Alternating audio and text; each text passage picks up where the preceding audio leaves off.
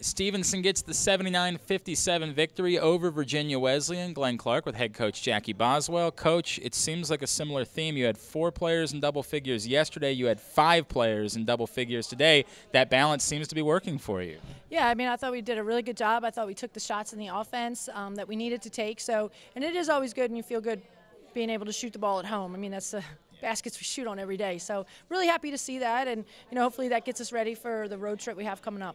I thought one thing that jumped out, I know Jayla Harris ended up finishing in double figures and had a good second half, but the defensive effort against her in the first half, she was coming off a 34-point game. What were you able to do so successfully to keep her from taking things over? Well, I think some of our guards are really athletic, and she's a great player. I thought the shot that she hit there at the end, she's going to try to put them on her back, but I thought we made her work for every shot, and that's the best you can do against a player like that. Is you have to make them work for every shot, and I thought our defense really did that. I'm really happy with everybody that had to guard her, and just a total defensive effort on that end.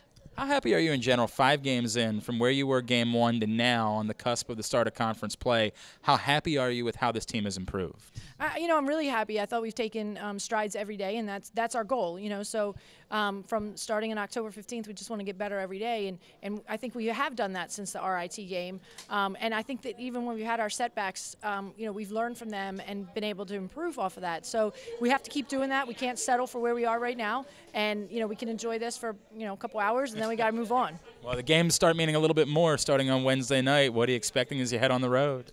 Well, our conference is going to be tough this year. I mean, nothing's guaranteed. So, hopefully these first 5 games got us prepared, and our out-of-conference schedule overall is getting us prepared for conference play, because that's the most important. Coach, congratulations on a win. We'll talk to you next Saturday. Yep, great. Thank you. She is Jackie Boswell. I'm Glenn Clark for GoMustangSports.com.